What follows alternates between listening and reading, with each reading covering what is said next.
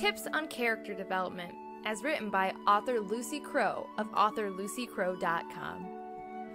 Characters are the lifeblood of any novel, even the more action-oriented tale, and I have always felt as though they should be treated as such. With that in mind, and without further ado, I offer you a few classic tips, with perhaps a small Lucy twist, on bringing these folks to life. Tip number 1.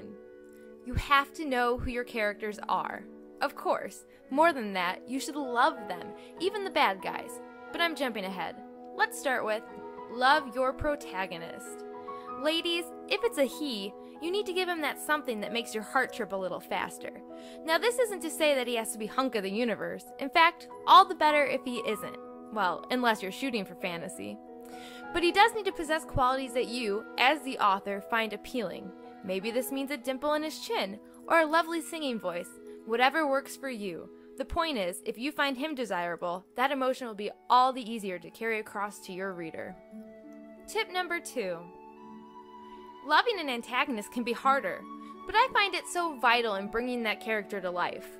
Remember that you have created him, and he deserves a multifaceted existence as much as the next guy. I find it helpful to think about the circumstances predating his bad guy status. Nobody is born rotten, right?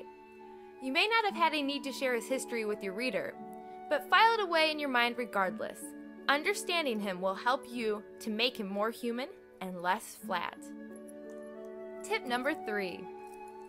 Another stepping stone in the path to creating a full-fledged person is to endow them with familiar characteristics. My main heroine has my daughter's generosity and sensitivity. One of my firefighters has my son's smile, his easy affability. It's easier to get a handle on a personality when it is already familiar to you. After that, you can add in voice, mannerisms, speech habits, all because you already know that person, at least in part. Tip number 4. Once you have created a personality, do not deviate from it. If your protagonist is a man of few words and you catch him prattling, stop him. Don't let your shy girl jump into a hot tub with a stranger. Staying true to character is a golden rule of writing for a reason, and your readers will call you out on it if you fail to do so. Finally, have fun. Remember, you are in a profession that allows you to play God. These tiny lives are in your hands from beginning to end. Try to be good to them and enjoy.